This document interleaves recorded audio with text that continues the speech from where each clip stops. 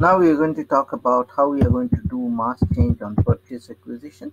Okay, so the purchase acquisition would be bus 202105. Okay, so here you can see. Now here we'll just go and execute, and we'll try to change some field. So we'll try to change three fields in this exercise. We'll try to change probably the purchasing group. I'll change the short description, and also we'll try to change probably one of these valuation price. Okay, let's see what we, or probably we can change the quantity. So let's go and try to find some purchase acquisition that we are going to change. So we are going to open a transaction SE16, and we go to EBAN table, and here we just execute. Try probably there's enough. We have a lot of PRECs that can be changed. Okay, so now let's go. We are going to pick up settings, and we are going to bring in some fields that we are going to change. So we are going to bring ban FN. We'll do this one, and we're going to change the short text, and we are going to change the purchasing group, and we are going to change probably the requisitioner, and we are going to change. So let's change 4, and the other one was not unit of measure. We are going to change the quantity. So it would be, I think, MENGE and ENGGE. And so here we'll select this and we'll click apply. So here are all the things that we are going to. So there's a lot of things. Let's do one thing. We just hit control and we select a bunch. Now we go here. That's the way to go. So that and you can do mass stuff. So I think there is a limit of 1,000 records per mass transaction. So here, so first thing we are going to change is the purchasing group.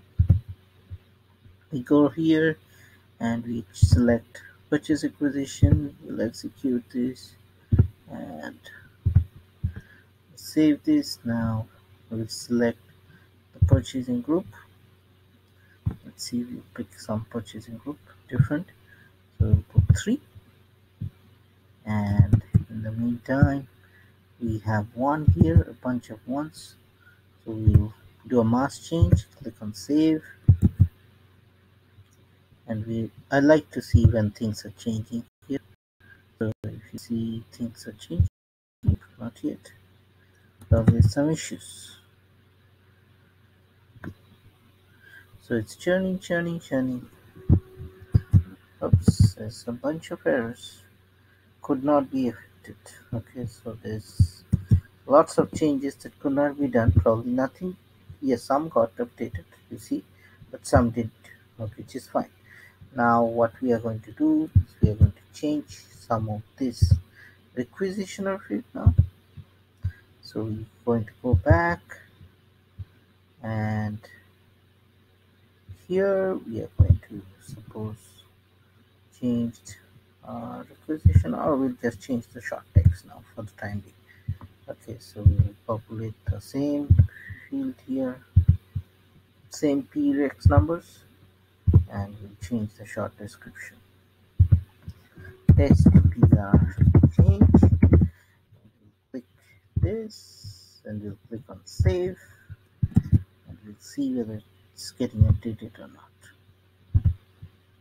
Yes, see, it's getting updated. It's pretty fast, but now some of these may not get updated because these, I think, is material numbers, so we can't get updated.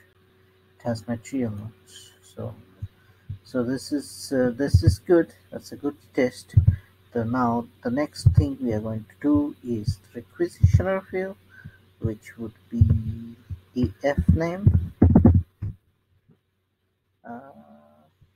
Probably requisitioner, or it's not there or what? not there, I think. So the requisitioner field for some reason it's not there. So now we can do the MENG field. Okay, MENG. So it's quantity, and we'll probably spike it up.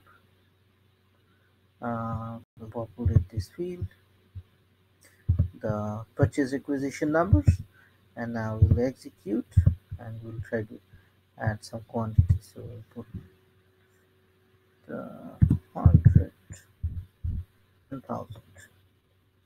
Ooh, that would spike up the dollar values. Okay, quantity. You have the quantity. Let me see. Do you have a valuation price somewhere? Uh, it will also multiply. I think valuation price. Yes. So you have this. So let's see whether it multiplies or not. So we'll save it.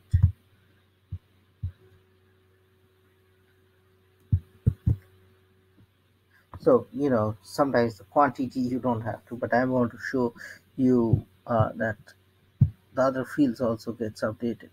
Okay, so valuation. So you see all some of these fields are getting updated. So it's very important.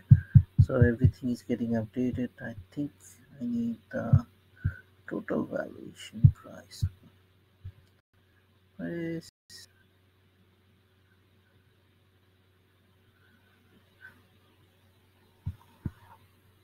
mm,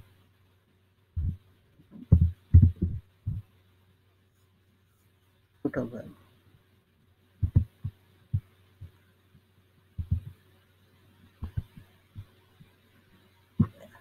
So let's see. See here, this got multiplied completely.